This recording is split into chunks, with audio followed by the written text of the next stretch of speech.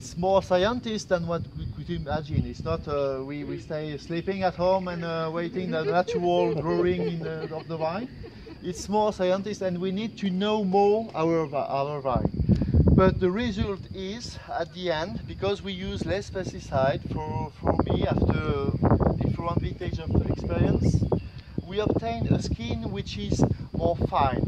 So, because we don't use any pesticide to increase the deepness of the skin.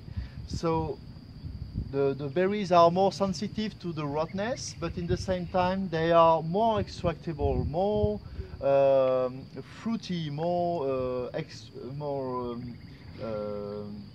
expressive. So that's why we have a big sorting system, because it's really important to sort and to be able to sort all the bad berry.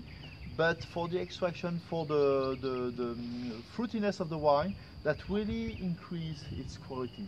For the rest, the terroir stays the same, but we have the idea that about this philosophy, we will keep this quality for generation, and I hope perhaps the next generation, but at the time it's 6 years old, so perhaps if they are passionate by this job, they could have the same chance to produce good wines for the next generation.